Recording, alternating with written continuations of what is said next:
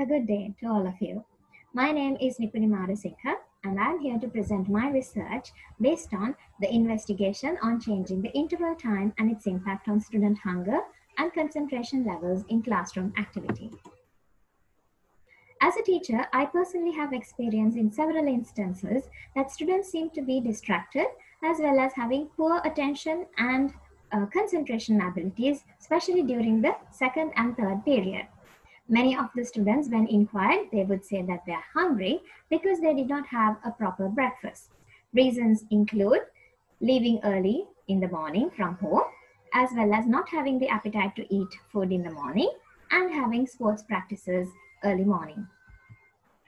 For my research, the literature review that was carried out enabled me to emphasize on several factors, which includes that skipping meals, especially breakfast, will have adverse effects on the memory and concentration since it affects the cognitive functioning of the brain.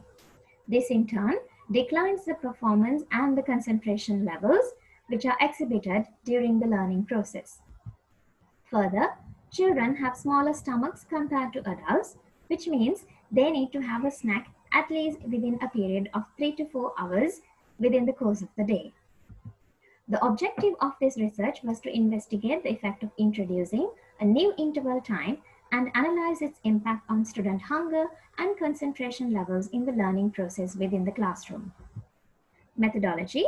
My research was an action research with the intervention of introducing a new interval time of 10 minutes after the second period, which is to be run for a period of 1 month. Within this interval time, the students will remain in the classroom and they will consume the food that they bring from home, along with the teacher from the second period will retain with them in the class. This will ensure that there is a smooth transition to moving and begin the third period. The sample that I selected for my research include a stratified sample of 70 students from 3 different classes, grade 8, grade 10, and grade 12, each of where they would have an equal distribution of academic proficiency levels, along with 2/3 of the class total will be considered as the experimental group, where they will be provided with the interval and they will consume the food within that time period, along with the control group, where they will receive the interval. However, they will not be given the time to consume food given in that interval time. The data collection methods and tools that were used for my research include a questionnaire form that was to be given to both students as well as teachers before and after the intervention, along with pre-test and post-test through a questionnaire paper, which consisted of 10 marks and given for a duration of 20 minutes. The data will be recorded based on the test scores, along with the time period taken for them to complete the paper. In this slide, you can see a sample of the questions that I included in this question paper, which includes problem solving as well as simple mathematical skills reflecting on the concentration levels. These are some pictures which shows as to how the interval system was carried out. As you can see from the pictures, the students remain in the class and they're having their small snack along with the teacher also with them. Further, this is a picture of how the pre-test and the post-test was conducted, and as well as the questionnaire forms being filled by the teachers. The data analysis methods that I have incorporated includes, for the qualitative data from the questionnaires, I include percentage analysis, and for the quantitative data, I incorporated student t-tests, where the p-value, if it is less than 0.05, from the pre-test and the post-test scores, from both the control and the experimental group, it will be considered statistically significant. And the coefficient of variance to build up the relationship between the test scores and the time taken with a R-squared value greater than 0.05, considering to be statistically significant. The results and discussions. From the qualitative data analysis through the questionnaire, I was able to emphasize that 20% of the population stated that they did not have breakfast in the morning.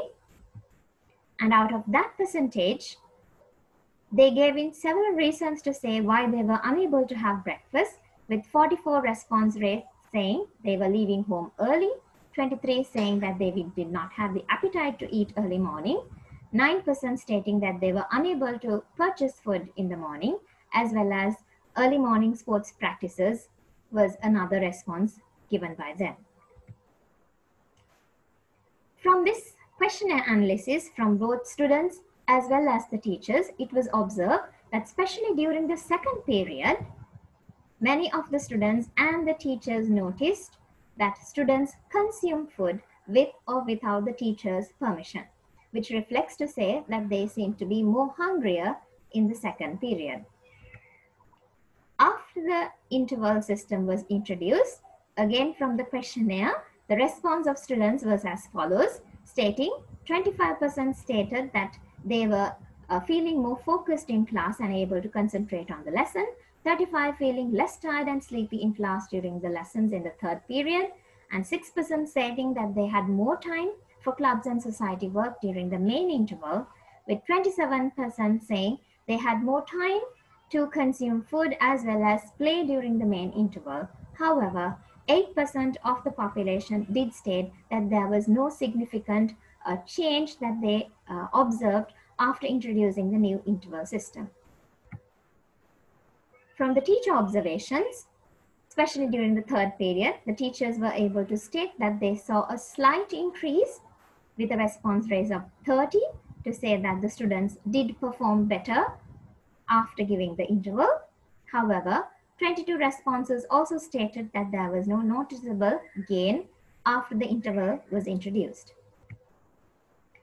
From the quantitative data analysis, from the pre-test and the post-test, it can be observed from the graph that the blue section states the marks that they obtained by the experimental group, and the orange bars indicate the post-test results, which shows that there is a shift with the results as well as a gain in the marks that they have obtained for the question paper. This is a summary of the statistical analysis from both the pre-test and the post-test scores and the timing. The scatter graph, which shows the correlation between the coefficient of variation of the experimental group before the intervention and after the intervention, as you can see from the graph, they do not really build a good relationship because the data is distributed all over the graph area. But when segmented into 4 areas within the graph, we can see that students seem to have been getting low scores as well as taking shorter time periods to answer the question paper before the intervention, and after the intervention they have taken more time to answer the question paper and their scores has increased. A similar pattern was observed with the scatter graph from the control group as well. In conclusion from the research, through the questionnaire after the intervention, a response rate of 62% stated positively to have increased their concentration levels.